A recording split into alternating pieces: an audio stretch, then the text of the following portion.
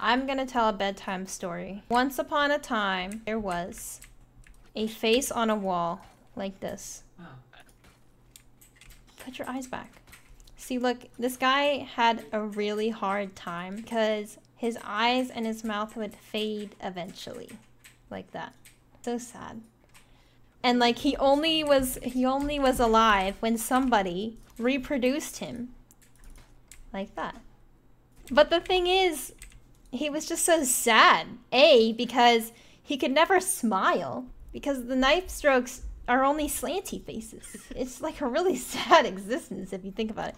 And he can only see and talk if somebody puts him on the wall. And like he would always he loved the game Valorant. He loves it. He would always love to watch the action that unfolds on the sites. And so one day, somebody decided to talk to him. And they were like, "So, Mr. Slanty Face, what do you hope to achieve? What are your hopes and dreams in life?" And he was like, "You know, all I want is to be a permanent face and to not be slanty. I want to be smiling." So then that player was like, "I'm gonna help you out. I'm gonna figure out how to get you permanently onto the map somewhere." So he looked around. He threw all of his games, and all of his players got really mad at him because like he just was looking for a place to put the player.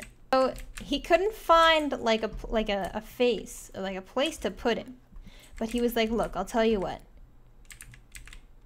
You can be relived through this face. And look, there's an eye, and you even have a nose. And you get to smile."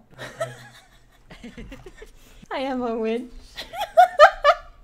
And so Mr. Slanty Face became Mr. Smiley Face.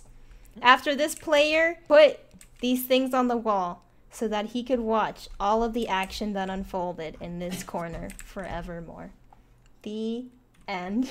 Alright, so did you like already know that face was there? No, I had no idea! I was like, oh my god, it works!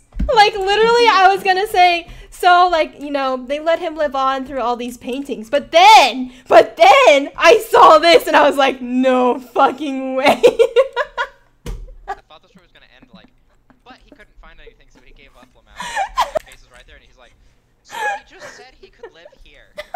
Like, it smiles and it has a nose. That's your best story yet, man.